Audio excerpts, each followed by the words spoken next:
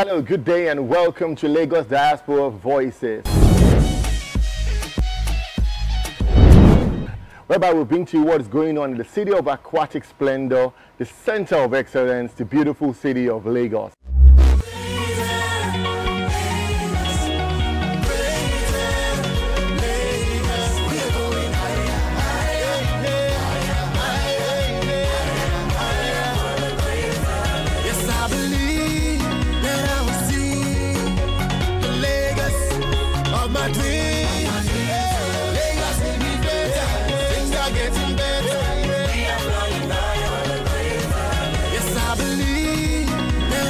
We also let you know the success stories of those from the diaspora who've decided to come and relocate in Lagos and make it a center for their businesses to come and live their lives successfully.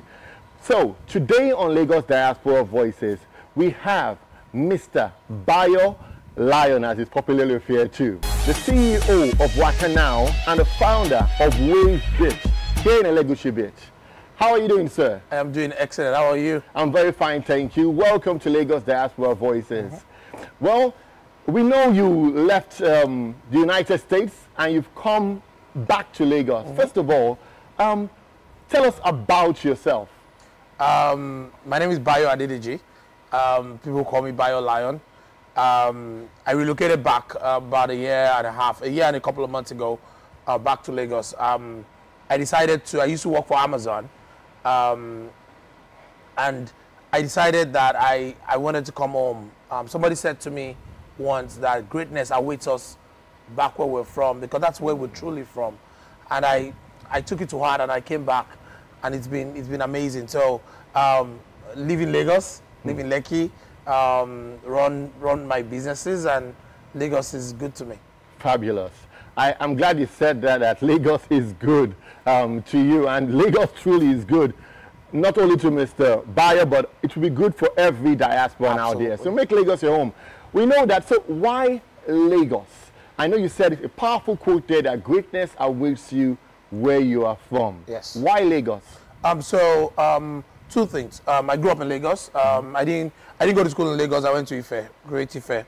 But I always knew that if I wanted to relocate back to Nigeria, if I didn't take a government opportunity, I had to live in Lagos. And I feel that I've been a man of commerce. I've been someone that has been involved in multiple commerce ventures, restaurants, retail, e-commerce, and now entertainment. I knew that Lagos was the heart of it all. And Lagos offers the infrastructure for you to kind of get things done. The people, you know, we go out in Lagos and ask ourselves, where do people get money in Lagos, you know? and that's because Lagos offers the economic base for people to have the disposable income to do some of the things that we want to sell. And so Lagos was a no-brainer to come back to Lagos. Fabulous. One of the largest economies in Africa, you know, with a population of over 20 million. And it's the economic and nerve center of commerce in Nigeria, sub-Saharan Africa, and as you know, it is a city that never sleeps. Never sleeps. You referred something that you said that where are they getting all the money in Lagos? A I want that too. musician said it. He said, them go talk say money no day Lagos. But have you found that to be true? Are you failing in business or you're succeeding? I think Lagos does offer very unique opportunities. And I'd say that, yes, there are complexities that people talk about, but I always tell people that when you look at the donut, there are two sets of things you can see. You can either see the donut or you can focus on the hole. I always focus on the donut. And Lagos offers the opportunity for business, for commerce. I always make the joke about Balogun Market, and I tell people that the traders at Balogun Market don't leave. People don't close shop in Balogun Market. True. They always go there. There's always thousands and thousands of people at Balogun Market. And that is like where I take my cue from. It's about thinking global but acting local, and that the opportunity is in Lagos. There's so much commerce going on in Lagos. There's so much commerce. I used to run a fried yam business where we sell yam, and I can tell you that Nation, right? Nation, yes. Fabulous. And Nation, the opportunity that I've seen is just amazing. And I'm trying not to quote numbers. But the opportunity exists. When you look at Wakanow, when you look at what Wakanow.com has done across Nigeria, specifically Lagos, it's amazing how much business, how much exchange of value happens out here. When you think about the entertainment business, a regular pop and shop woman that opens a beer parlor continues to do well and feed her kids and send them to school over that small little kiosk that she opens. When you think about our coastline, we have one of the longest coastlines in Africa, right? And that coastline is what we're leveraging now at Wade Beach to create something unique, where we're creating Miami in Lagos. That's unique. And I love that. Where else can you do that? Where else can a regular Joe like me wake up and say, you know what, I want to create Miami in Lagos, and you don't have to go through oops, you don't have to jump through a ton of oops so that you can get it done. I think the only place you could do that is Lagos. Fabulous, fabulous. And in line with Governor Babajide Sanwo-Olu's agenda, the governor of Lagos State, you know, he has a team's agenda, THEMES. And E, the last E in that team stands for entertainment and tourism. That's why he's making the city welcoming to people in the diaspora like you to come and settle and do great things. But you mentioned something in all what you said. You said, you know what, you have to have some local intelligence. You know, many diasporans, and I will tell them that, you know, it could be a culture shock at times. And I'm sure you might have experienced that just like myself. But what local leverage must you have to come and set up a business, apart from the support the government may give you, or apart from the support that the government is giving, you know, by making it a safe place? What kind of local intelligence and support and partnerships do you need to form to actually succeed doing business in Lagos? So, to everyone going to listen to this video, I have to say this to you, that there is no textbook that can help you to do business in Lagos. It's not written yet. The environment here is unique, but it does have order and it does have a system to it. It's just that it's not as well documented as the businesses that we do abroad. And in that knowledge, sometimes you have to come here and play here for a while and just learn. You have to kind of live in the city and learn. You know, I used to come visit Lagos quite a bit, between 8 to 10, 12 times a year. I used to come to Lagos when I lived abroad, and I thought I understood Lagos. I thought that I knew it. So did I. And then I moved back, and I had my moments of culture shock, multiple culture shocks. And the biggest one for me was that everything in Africa is built on relationships, specifically Lagos. And those relationships cannot be inherited, neither can you buy them. You have to actually build them. And the relationships actually help us to further our business. And like I said, we're still in a country where people are a little bit more difficult to identify. But we know each other in this Lagos. Lagos is a very small place. I say we are always 2 degrees of separation from each other. And once you come back to Lagos and you can reach out to your network, build on your existing relationships, oh my goodness, Lagos will open itself up for you, and you start seeing opportunities come at you left, right, and center. Because this place needs a lot of you abroad to come back home and help us improve it. Oh, I say it quite a bit. I say only Africans can build Africa, and only Lagosians can build Lagos. Only Nigerians can build Lagos. And I tell you, Lagos offers us the opportunity to do great things. And I believe that if I can, you too can. Fantastic. If he can, you too can. Only Africans can being Africans. Only Africans can build Africa. Only Nigerians can build Nigeria. And only Lagosians can build Lagos. Now, you don't have to be a Lagosian by birth, but by association, by living here, by growing up here, you're a Lagosian. So come back and let's build the city together. Mr. Bayo Lion said so many powerful things. And one thing that you said is that these relationships cannot be bought. They need to be built. I heard a story of a royal in this city that actually had a part to play in this. And did you know him from anywhere? No, I did not. Tell us that story. You know, the Oba Elegushi has been a great supporter of this business, and it was very instrumental in us getting access to the land, to the beach, and it still comes here to patronize us and do business with us. And I don't know him from Adam. I always tell people my father died when I was 2, my mother died when I was 23.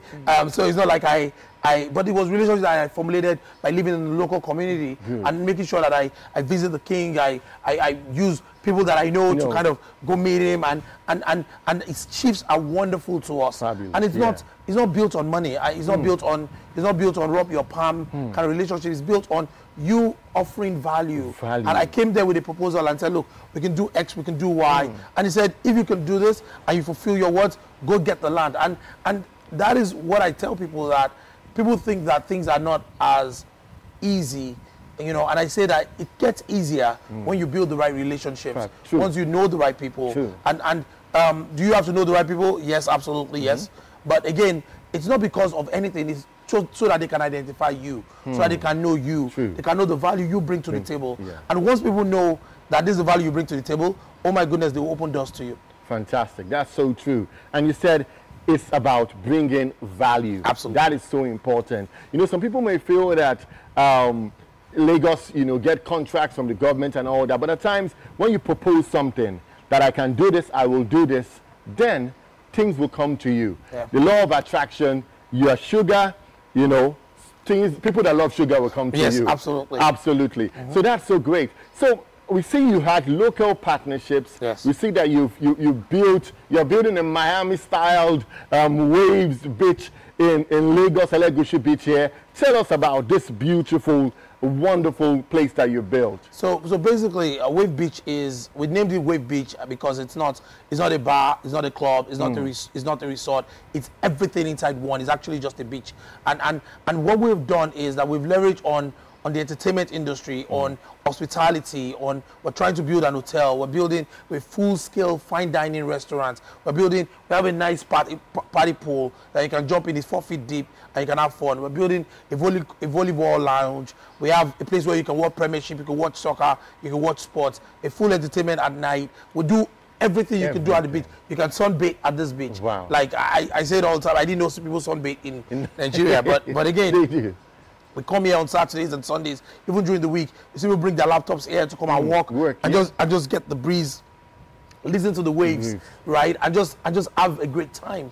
And that's how we monetize it. We don't monetize access. What we monetize is the food, the drinks, and the things that you do when you get here. The experience. And that makes it very unique for people, and people that like the peace and quiet. Look at right now, you can hear the waves roll, right? Very calming. It's not very calming. You can come here and relax. It's breezy. You can get the natural habitat. And we continue to clean up the beach. With the Ministry of Environment, Lagos Ministry of Environment, with all the parastatals, we continue to help to clean up the beach and make it better. We're recycling. We're making sure that it's sustainable. We're making sure that we're using sustainable material, even at the beach, to make sure that we protect sea life, we protect the aquatic splendor that you talked about. And that's what we do at Wave Beach, and we're very, very proud of the work. But like we said, we're never done building. We continue to build out. Fabulous, fabulous. And I must say, those of you in the diaspora, if you're in the city of Lagos, you need to come to Wave Beach. It's amazing. You know, the whole scenery is great. From the bar to the pool, to the dance floor, everything is live. And you could bring your family along. It's not just, you know, nightlife and clubbing, but it's very welcoming for family and all that. Oh, absolutely. I think if people come here on Friday mornings, Saturday mornings, Sunday mornings, people see kids running around, horseback riding, having a great time. Actually, we're setting up a full kids area with bouncing castles for kids to have a great time. We're working on the water park here for kids to have a great time. Even now, kids have an amazing time. Most kids, they have to drag them home for them to go home. And it's all at the beach. It's all at the place where people think, in Lekki Phase 1, easy access to the highway, like easy access everywhere. Like, that is the Lagos that we know, and the Lagos we grew up to know, and that's what we're bringing back. It's amazing. It's an amazing experience. And for those of you who like barbecue, you know, fresh fish from the sea, you know, you also like the suya, chicken or meat, and you also like pizza, you know. They have an amazing place there, fully fitted, fully kitted. You don't want to miss this place. Absolutely. We do custom-made pizzas. We have our own oven. We do custom-made pizzas in a clay-built oven, which is super amazing.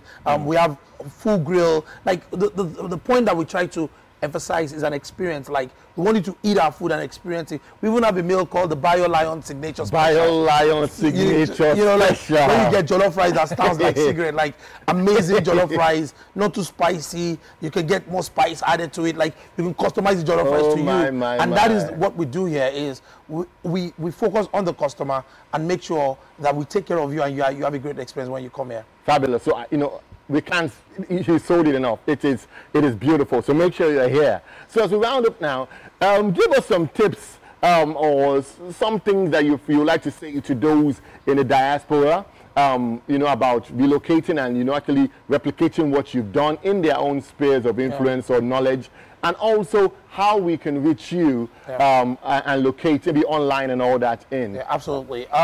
For those people thinking about coming back or thinking about doing business here, I always say that start from your relationship. Start from all your relationships and be willing to start small and then learn. There's a lot of learning that has to come from you actually doing it. People's experiences should not deter you, or people's negative experiences should not deter you from the things that is possible in Lagos.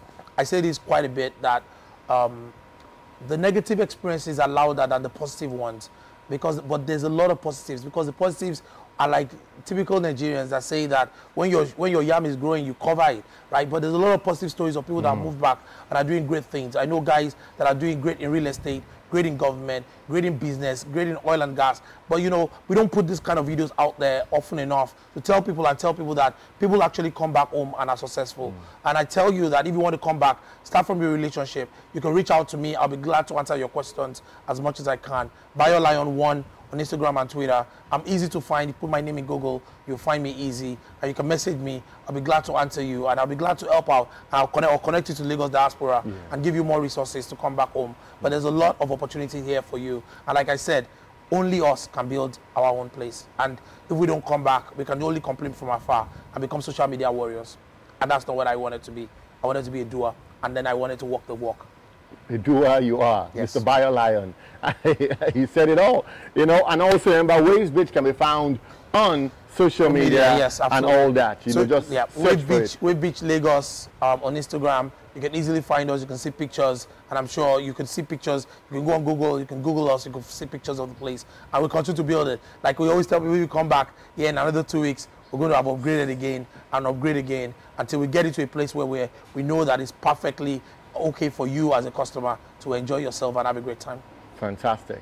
Perfect ending, perfect discussion, a perfect place. Thank you so much, Mr. Bayo Lion, for your time.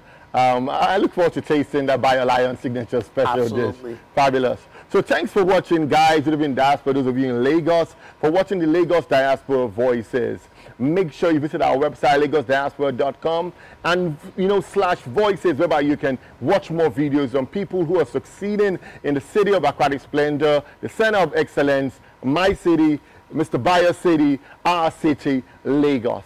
Make sure you follow us at Lagos Diaspora on YouTube, Facebook, Instagram, and Twitter. We look forward to engaging with you and, communicating, hearing what you have to say, listening to your voice, because we're a listening government, and also interviewing you if you have a similar success story or a similar experience that you feel the world will benefit from. I'm Jermaine Sanwo-Olu, SSA Diaspora and Foreign Relations, to Mr. Governor Babajide Sanwo-Olu, who is making Lagos greater by the day. Thanks for watching.